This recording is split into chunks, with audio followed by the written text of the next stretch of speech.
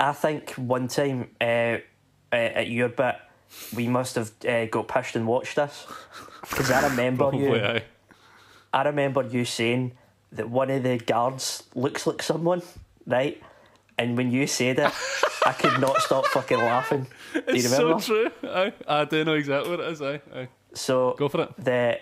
One of the guards, the black guy, is the absolute spitting image of Cleveland out of Family Guy.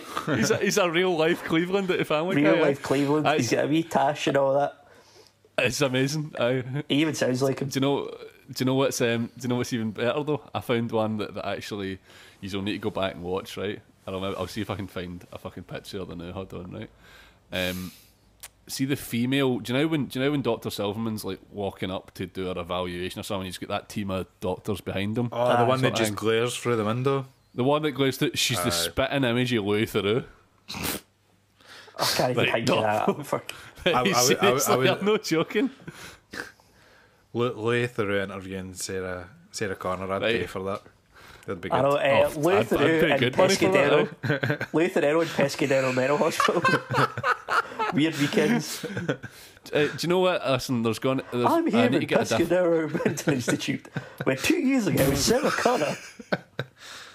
How come your Lou Theroux impression's good? Where the fuck did you get that for? I've watched a lot of the lad.